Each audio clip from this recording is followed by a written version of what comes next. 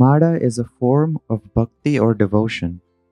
The Mada consists of 108 beads, and it is moved by chanting the Mahamantra Swaminarayan. It is important to note that the Mada can only be done with the right hand, and by chanting the name of God, one's heart, mind, and soul becomes purified. Doing the Mada helps us concentrate our mind on God, get rid of worldly thoughts from our mind.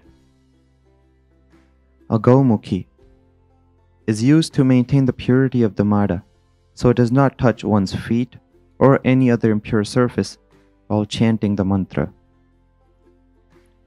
However, it is very important to note how one can perform a proper Mada. First of all, you must hold the Mada in the middle section of your second finger of your right hand.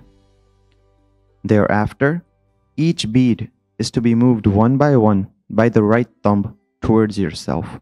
It is noteworthy that when doing Mada, one should keep the index finger away from the Mada, as it is considered impure, and that is why it is left on its own.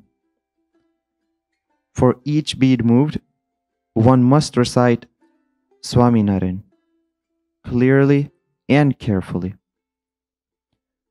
When the large bead is reached, the Mada should be reversed and restarted using the right hand's second finger and thumb only. Jai Swaminarayan.